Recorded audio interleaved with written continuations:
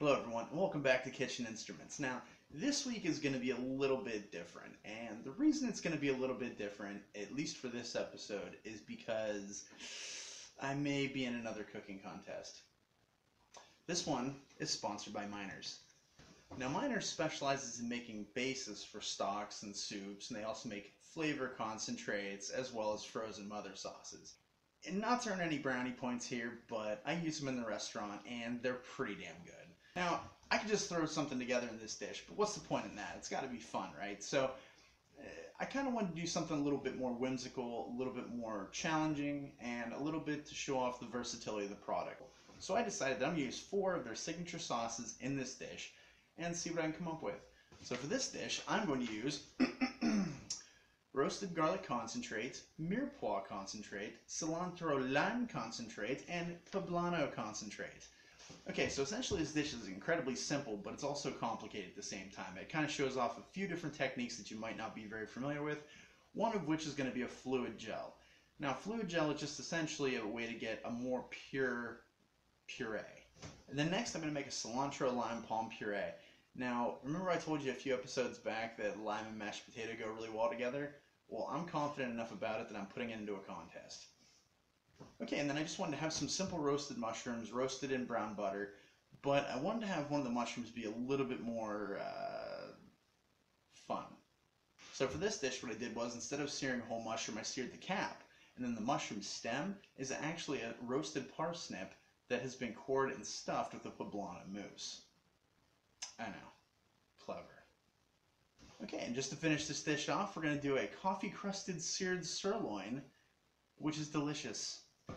Okay, so now, full disclosure, this episode is more like a montage of the process I went through to create this stuff more than it is an actual recipe. So if you're looking for an actual recipe, I can't give the recipe away yet because the contest isn't over. So if you guys are interested in that kind of recipe, I'll make a show about it later on, and we'll have a good time with it.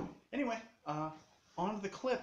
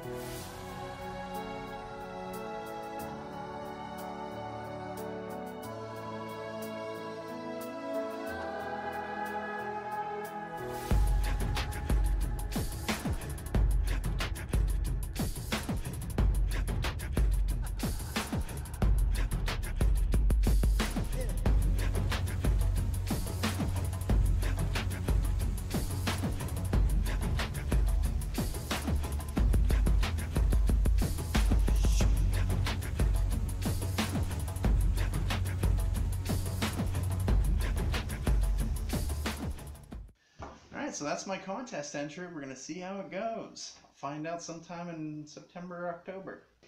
Alright, well, fingers crossed. We'll see how I do. If nothing else, it was a great experience, and, it was a lot of fun doing it. So it's always fun being creative and getting to show off a little bit. Alright, well, anyway, stop by later this week where we're going to have 5 tips for the home cook on how to be a better chef. Stuff that we do in the kitchen that you might not. We'll see you then.